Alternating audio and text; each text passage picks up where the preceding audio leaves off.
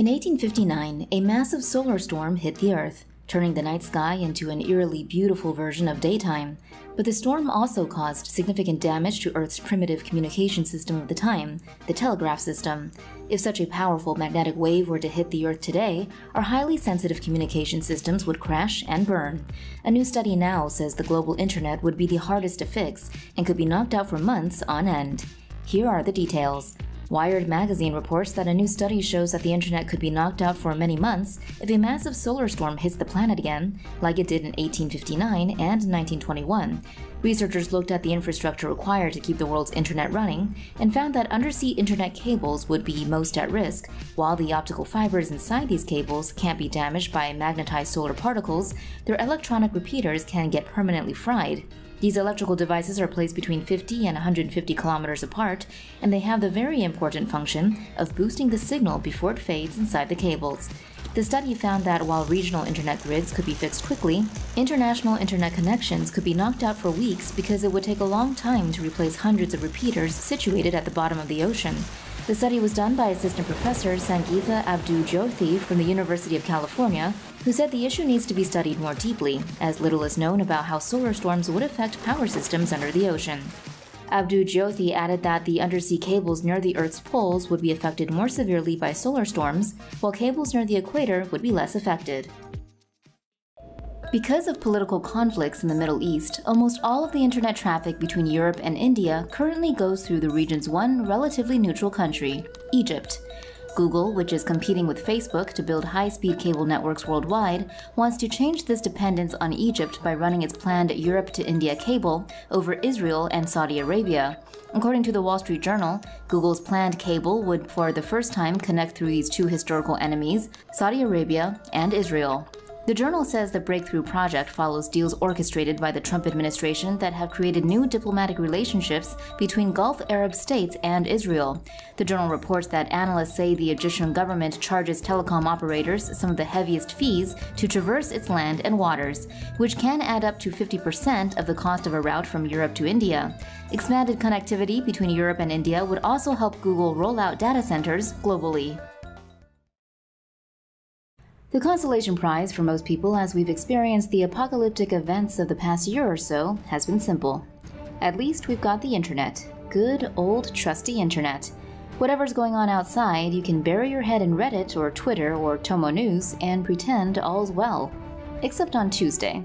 That bubble of calm was pierced when a load of the largest websites in the world all simultaneously went down. Apparently, nothing is sacred. Here's what you need to know. Thousands of websites, including Reddit, Amazon, PayPal, Spotify, and the British government's official site, went down across the world on Tuesday, after content delivery network provider Fastly suffered a disruption, according to a Reuters report. Over 45 minutes, users trying to access many high-traffic sites received an error message, according to The Guardian, though users in some places reported no problems throughout the outage. Content delivery networks are the internet's middlemen. Instead of visitors to a website having to connect directly to servers run by that company, which might be far away, companies like Fastly run server farms around the globe that carry copies of websites, thus speeding up the connection process. Of course, if one of those content delivery networks goes down, then you have what is technically called the absolute nightmare scenario of having no access to the group of websites they provide access to. And this is more important than simply restricting our access on Reddit. Media measurement firm Kantar calculated that, worldwide, websites lost more than $29 million in ad revenue per hour during the outage, according to Reuters.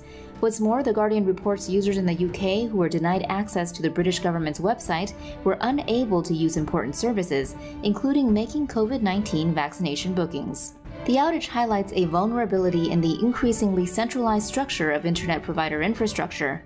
According to The Guardian, only a small number of content delivery networks serve the entire world, with each one running huge numbers of websites. Outages are rare, but when they occur, even websites like the British government's, which can run on a backup network, need time to switch over manually. Faster internet than ever before has just arrived. Here's what you need to know. The world record for internet speed has been broken by engineers at Japan's National Institute of Information and Communications Technology, according to a press release by the institute. The engineers demonstrated a data transmission rate of 319 terabits per second using optical fibers running over 3,000 kilometers or 1,864 miles. Those speeds are almost twice the previous record, set just a year ago, according to New Atlas. According to Science Alert, the system works by transmitting data using technology called wavelength division multiplexing. First, light signals are beamed from a laser that splits them into 552 channels. These signals are then sent down the 4 optical fiber cores, where the previous record used 3.